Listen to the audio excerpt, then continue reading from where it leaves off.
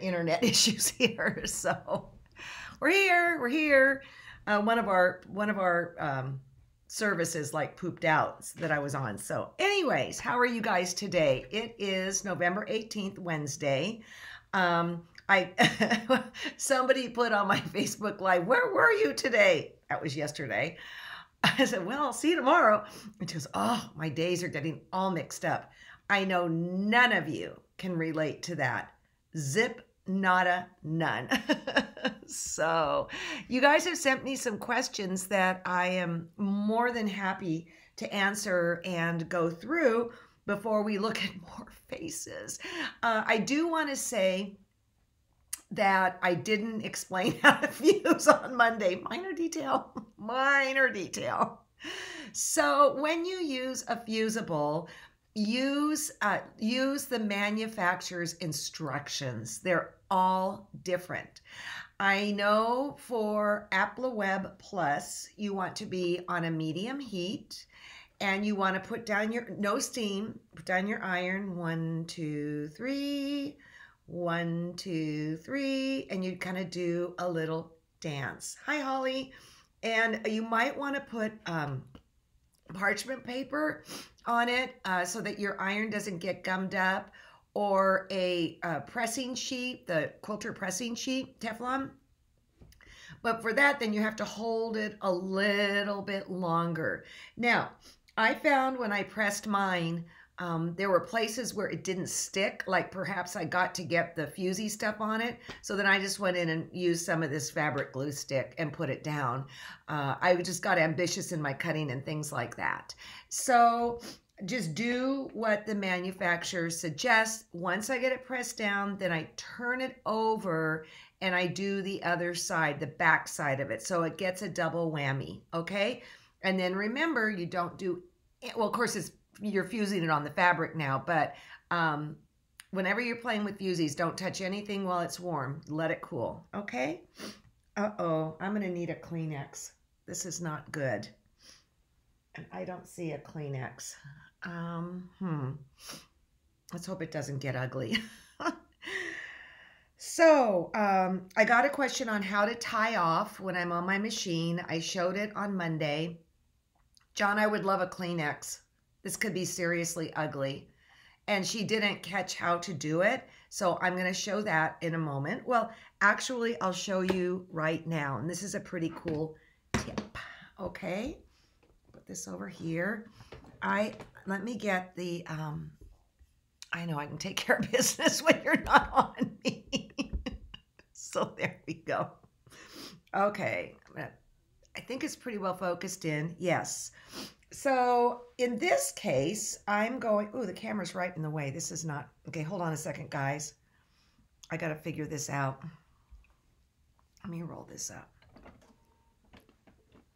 Okay. Oh, let me just go over here. So what I'll do is, and actually I should have my camera on my machine.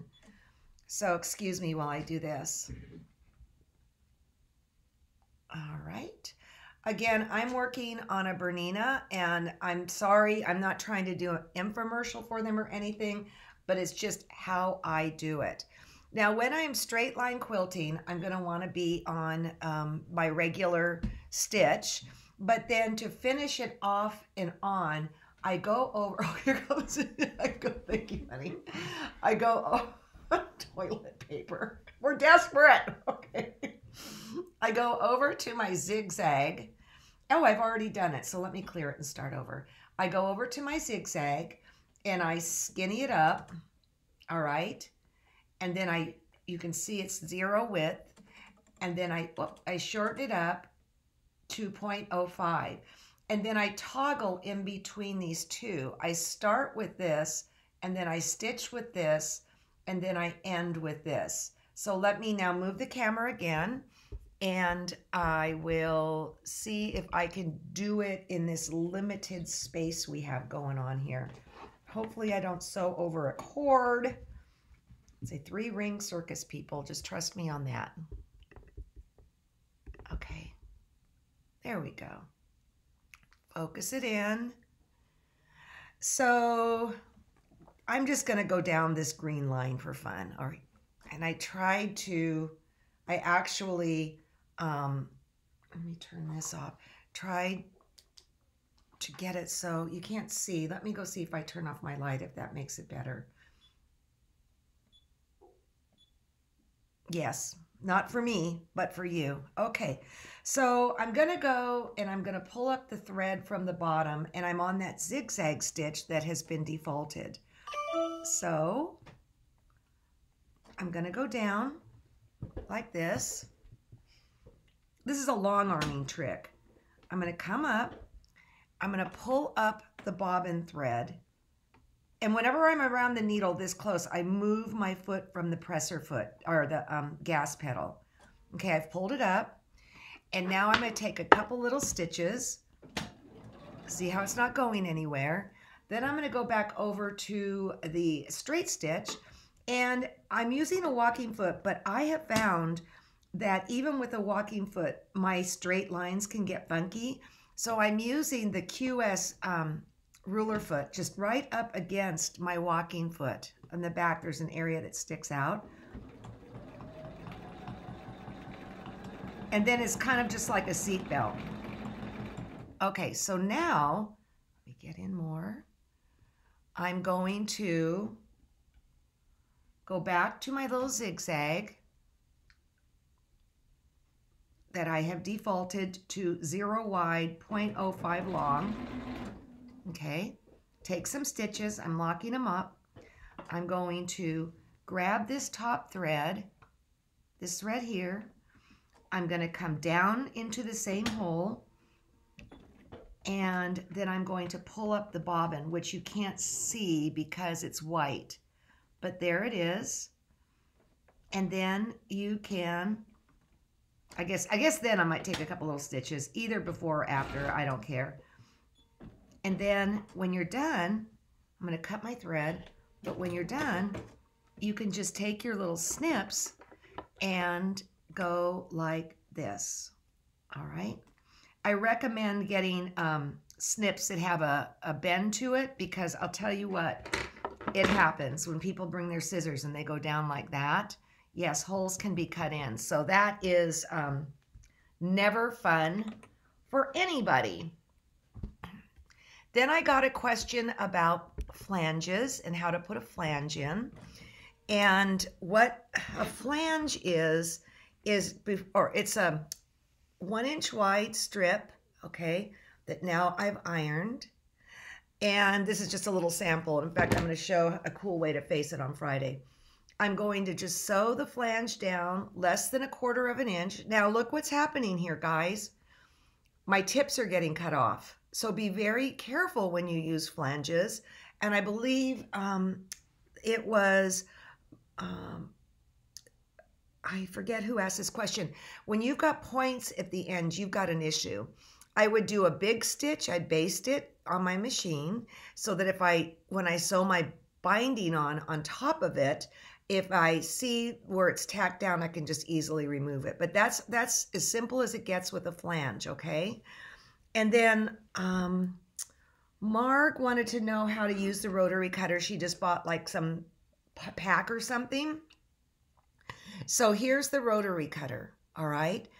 This is the seat belt right there that locks the blade, okay? Actually, I'm going to try and open it on here. So what you do is, no, that's not going to work. Maybe I have to go back to this thing again. All right. I really like this rotary cutter because it is so weighted. It does the pushing for you. You don't have to push. So here it is. I push this in, and while it's pushed in, I just open, tap down. And then I can cut till my heart's content, all right? And then to close it, I turn it over and go like that. So stay away from this thing. You just ignore that whole thing. Just press in, tap down, cut, cut, cut, cut, cut. And you don't have to crank your hand like this, like we do. So keep it parallel to the surface. Keep it parallel, close it. And then the blade change while we're here is super easy. This mechanism here on the back side, I pull down, okay. I get a new blade. Dispose of this properly, please. Actually, I often put it back in the packaging and just write old on it. And then because this is a magnet, well, let's look at this. There's like, oh, shoot. Let me see. You can see right here how there's one side that's flat in that circle. There's also one side in this that's flat, okay? And so you just put the blade onto this. It's a magnet. That's it. And then you just put it in place, lining up the two flat sides and then closing it. Okay? That's how you do it. This is if you want to open the blade really big, and you don't want to do that unless you're cutting batting or something like that. And how you do that, and this scares me to death, you guys. I press in, and then I slide this back mechanism, and it goes like that. Don't do that unless you have a real reason to be doing that, because that is very, very dangerous. Thus, press, tap, cut, close. Okay? So let's see. What else? Oh, I want to show you what I worked on yesterday. I think I like you guys, you know, we go through our ups and downs. I better not do that with this whole COVID lockdown thing. And I had the opportunity to get a private lesson with Cindy Needham, and she's practicing what she's going to be teaching on the show. We're going to be taping in January. And if you haven't watched her shows, you just need to go watch. I believe we've done 2 with her. But we're going to do what we call little girls. And I did this yesterday. These are linens that are from my son-in-law's grandma's house. And it was so much fun. So I can't wait till we tape. She practiced the show on me, and I guess she practiced right, because look what I got out of it. Yay! All right. So we are going to talk now about finishing these quilts, all right? And, well, we'll do binding and stuff on Friday. But as I mentioned, I'm going to unplug this, and I hope this just isn't too... Well, wait a minute. Wait a minute. Let me take it off the wall. Okay. No, let me leave it on the wall so we can see them side by side. Okay. So this was the first one. And let me make sure you can see this. Wait, everything's backwards. That's the problem here. I went around everything in blanket stitch, just the top before I quilted it, and then I quilted it. And how I quilted it was an overall meandering, like bubbles or little feathers and stuff, just all over. And then in the parts like the leaves, I would not want to leave this untacked down, because you kind of want equal amount of quilting over the surface. So I went in the leaves. Okay, I don't know why I didn't do the heart. And then the face, I just kind of did a little cheek and accentuated it and all of that. All right, and I did it in matching colors. Now, down here, the one I did in Jamie Fingal's class, I thought, well, what the heck? Let me sit down and get this down. What the heck? I'm just going to go with... I am not doing well. Okay, hold on. Now I've screwed that up. Let me look at... You're looking at...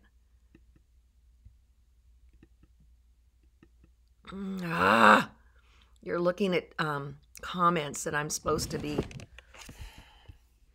approving. Sorry, guys. There we go. So in Jamie Fingal's class, I thought, well, having just visited Freddie, I'm just going to do black everywhere. And it looked horrible. I did just meandering on Adair's face. Do you need to hold it? No, I got it right here. And then I got, thanks so. I got black in there, but then here's blue, here's this. But what I'm going to do with this is what I learned on Freddie's quilt. And that is Jean. What she does is she goes around, let's look at her face. She does all the straight line quilting first, and then she goes in and she does this black. And she does several times on it. And then that really, besides the quilting that's gone through all of it, that really snags it down, okay? Oh, and I realized we haven't even looked at faces yet. That's going to be our dessert. I got into it. So on mine, I'm going to go back and I'm going to do more. And my hair got a little avant-garde. I didn't worry about it so much. But if you're new to free motion quilting, this is a really, really fun way to practice. And if you screw up a little bit, that's not a screw up. It's detail, all right? But I am going to go back and do more and highlight more. I thought I had enough, but I didn't. So that's how you do it, okay, guys? And on Friday, I'm going to show you a funky way to face your quilt. And I have a formal way that I do it, like when I'm teaching guilds now online, that you do a built-in sleeve and stuff. But on these, no, that's just fast and dirty, and there you go. And it's how to face it, but also you could bind it. That's a choice too. And I haven't decided yet on my latest one if I'm going to bind or face. But we all know how to bind, so I'll show you that when it's facing time on Friday. Okay, so let's start going through some of the quilts. Did it backwards, see? Keep you on your toes. Okay, Helen, I just love you for having done this. I just love this. She went into eQuilter and then did all of the not all, but many. Hey, there's a guy. Hi. Did all of this. I'm so thrilled. And if you're not taking advantage of the forum to see what's there, you are really missing out. Okay. Okay, this is Debbie's. Your hair cracks me up. And then that bird, I'm wondering if you got that out of a fabric or if you built it. I don't know. But I just think this is spectacular. And I like, actually, I suggested to go with a plainer background, but that was just to get you started. I love your background. You know, once you get it, it's just, there's so many wonderful things you could do. Okay, this one is Lindy's. And there's a story here. I have a few more tweaks, and all right, Mr. DeMille, I'm ready for my close-up. This has been fun. So the piece of fabric getting me in here are the ladies in their bathing suits on the right-hand side. Oh my goodness. Oh my goodness, goodness. This is Tony's. Obviously, Tony is a dog lover. And looking at it, you know, I look at it and then I go to the next one. And I noticed that she had doggy prints for her pupils. And then look for her hair. It says like fetch and all that good stuff. Super fun. And I can see that you used some of your cape for the background. Love it. Okay, this one just cracks me up. This is Kiki, and the cat is, of course, what struck me. But this certainly tells who you are, what you love to do. These are so joyful, completely joyful. Okay, I just did Kiki. Okay, shoot, I didn't get your story in on this, but it's all these fabrics are dear to stuff to her. And I got to tell you, that crab fabric is something else. Completely something else. Fun, fun, fun. They do the Kentucky Derby and all of that. Let's see. Trudy. Oh, I looked at this and those eyes, wow. And then I realized, I think that's a cat. I think you've made your face a cat. If not, you made your face a cat. and I want to drink whatever you're drinking, okay? Send it over, please, ASAP. Tiger Annie. Oh, okay, I remember what you said, Tiger. This was really tough for her. She's more analytical. And so she made like a little tree with little notes on it that tells about her family and all that. And I can't remember if you said you had a hard time with the hair. That hair is rock star. It's fabulous.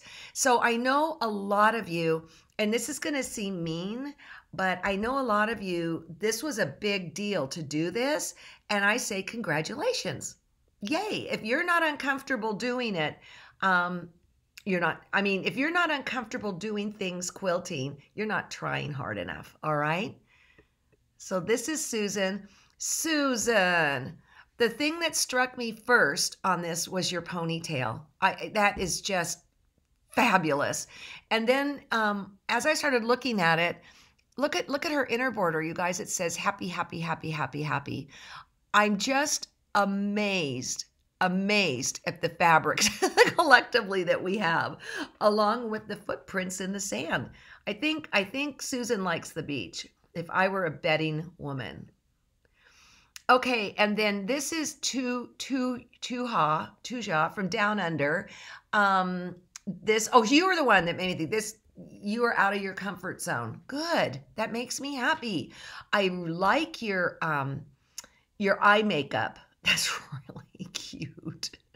And it says the end. I hope this isn't the end for you because you did a marvelous job. I mean, this is just so much fun. I'm laughing because I'm, doing the Cindy Needham thing. And then if this isn't the direct opposite of what's going on behind me, I haven't a clue. Okay, this is Quilty Grandma. And I wish it was a little bit lighter because I can't really see it. But I'll tell you what, Quilty Grandma, I love your eyebrows that are above your glasses. They're awesome. Absolutely awesome. And the polka dotty, love it. Okay, Barbara. Okay, Barbara, I just went, yes. The hair on this.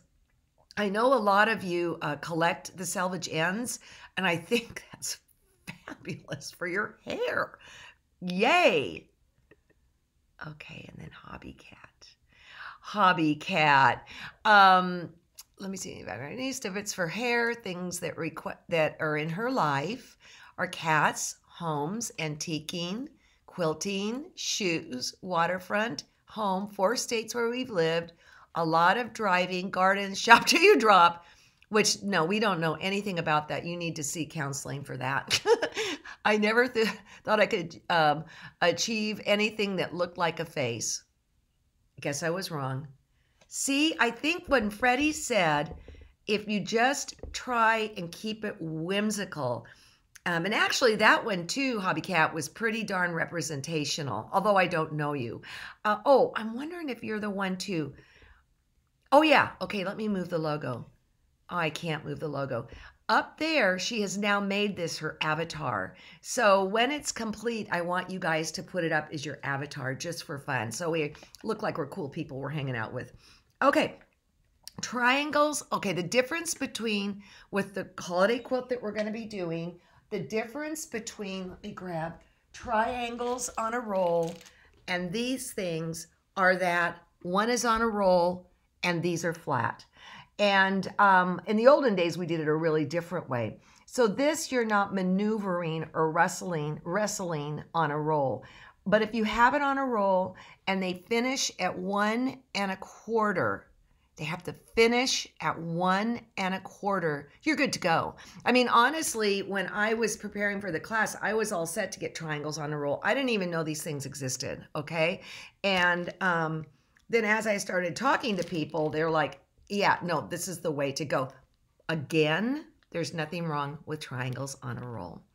The other thing you're going to want to do, even though we're going to do binding and all that on Friday, if you're going to do the Christmas quilt, the red one, I would start pulling out your red fabrics, keep it scrappy. I would also wash those red fabrics because reds can be very naughty, especially up against this white fabric. So I would wash it, throw in a Shout color catcher, Throw in some Synthropol if you have it, but take those reds to the cleaners. And you can see here that there are a lot of different colors here, a lot of different reds. The scrappier, the better. I have a, let me look at the Hanukkah one. I have a friend, Carolee Hensley, who has, look at that. Oh, who has, look at the different values, and I'll get back to Carolee. Look at all the different, oh gosh.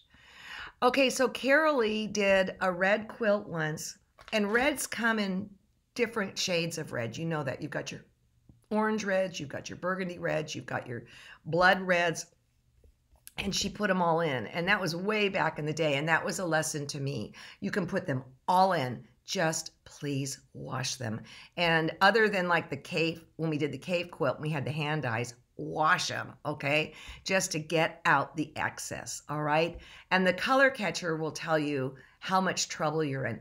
If you're a quilter and you don't have Synthropol, you should have it, and you should also have Shout color catchers. It should just be in your laundry room or garage, wherever your machine is, and you should have it there. I even, when I'm washing like my denim, I'll throw in a color catcher and it comes out blue, you know? So there you go. Okay, I want to move that. Your triangle paper sounds great in small flat sheets. Also, I don't have any paper that would make half square triangles so small. Okay, love the manageability of mine. These are not mine. I wish they had my name on it, but I do own them. So bottom one, okay. Color of thread for straight line. If you're looking at your face, I think, I don't know what I did.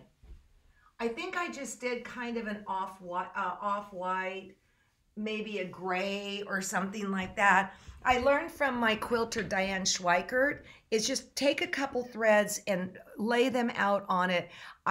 I don't want to see the straight line quilting. I want it to just be there. Although on Freddie's here, her face was metallic, super cool. And, you know, metallic isn't for wimps when you're machine quilting with it, but super cool.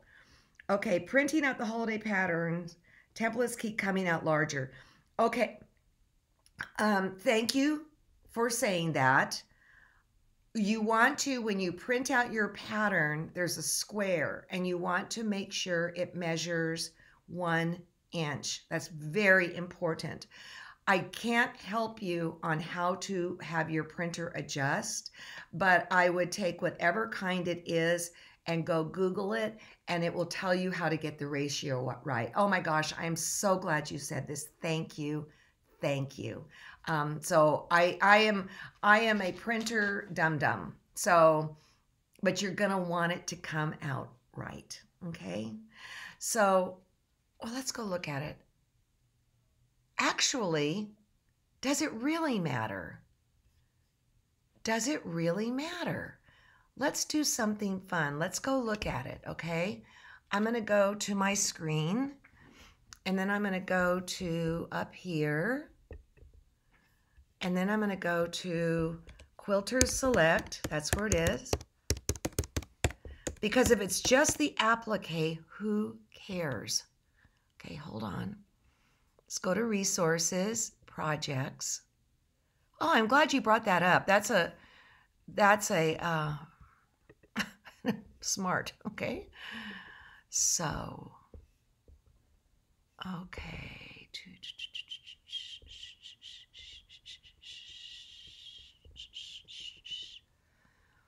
That's my singing.